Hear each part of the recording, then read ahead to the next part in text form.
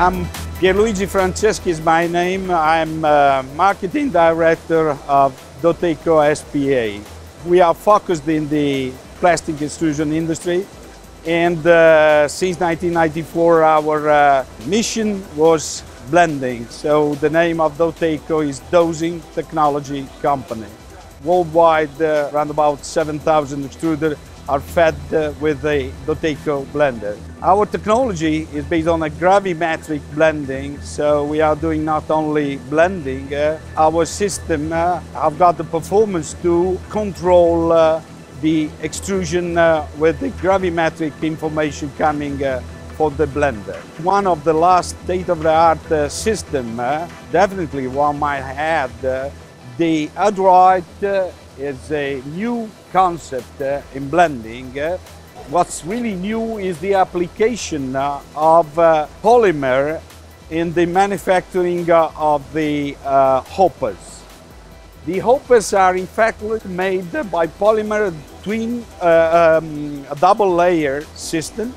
So you have the external part which is strong enough to contain the granule, and the inside which is anti-static layer.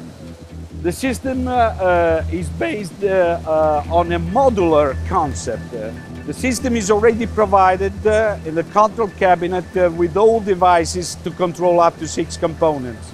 The other new device of this system is the double weight bin. The components are weighted simultaneously on a twin system. That means that with the same size we can roughly double the throughput of the machine.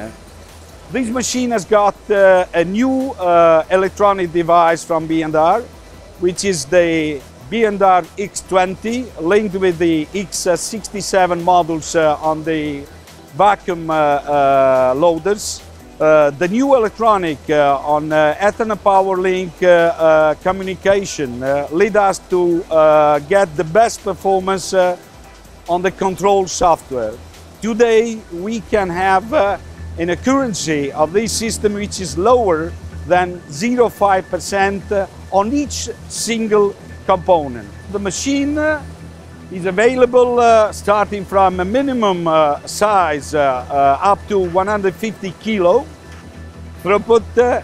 Then we have with 3 sizes only, we can go up to 1400 kilo throughput.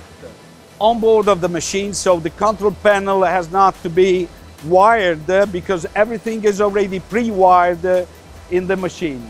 We have been starting with the Adroit technology with the batch blender. That's a batch blender. In the next coming month, we will make also the continuous lossing weight system based on the same technology which we are calling Adroit.